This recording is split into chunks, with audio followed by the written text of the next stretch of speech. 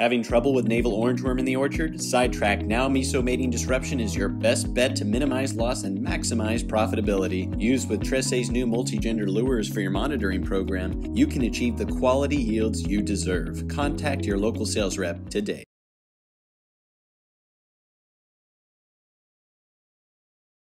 Hello, I'm Matthew Malcolm with Pacific Nut Producer Magazine, reporting to you from the annual Tree Vine Expo at the Stanislaus County Fairgrounds. It's great to be back in person. I'm here with Jhalendra Rijal from the UC Cooperative Extension. Gave a great presentation today on walnut husk fly, which is a boon, right, in the walnut industry. It can cause a lot of issues.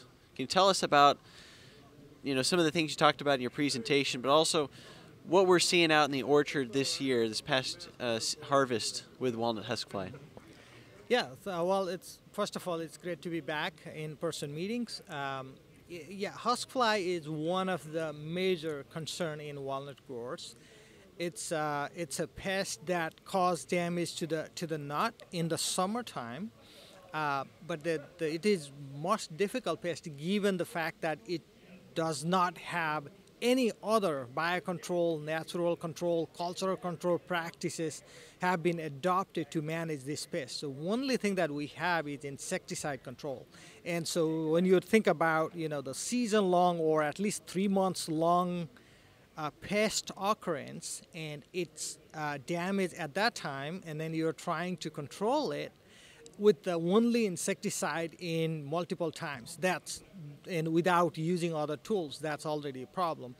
The other thing about the walnut husk fly is you really don't know the pressure every year. It changes. Some years you get a decent amount of damage in certain orchard.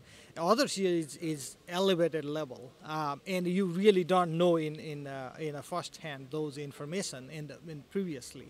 So because of that, this year we have seen a lot of husk fly issues that growers have brought up in some of the area that where I'm doing the trial, I'm doing the monitoring.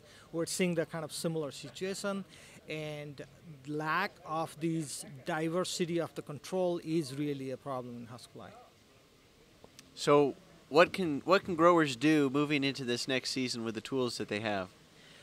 So really, husk fly is the unique characteristic of husk fly is it tend to be more localized. It tend to be within the orchard, even within one orchard. One portion of the orchard likely have more damage, and other portion of the orchard may not have that much damage or do not have at all damage.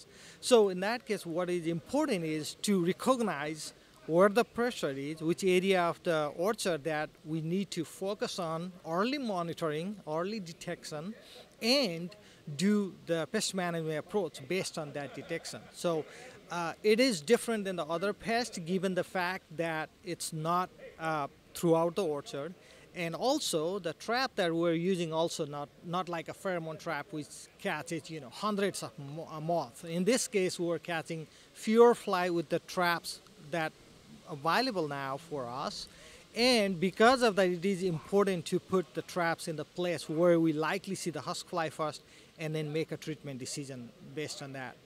So with regard to the treatment, what's available or how we can manage the walnut husk fly, it's unfortunate, but really at this point we only have the insecticide spray that basically kills the adults when they emerge during the summer. That's the only option that we have. Now we're exploring more and more options. Hopefully in next 3 years, 5 years, 10 years, we'll have better tools where we can combine with the insecticide options and then get a effective or better IPM practices for managing walnut husk fly. Well, I know we're in good hands with the future of this research with people like you, Jhalendra, and the UC Cooperative Extension, so thank you for taking the time.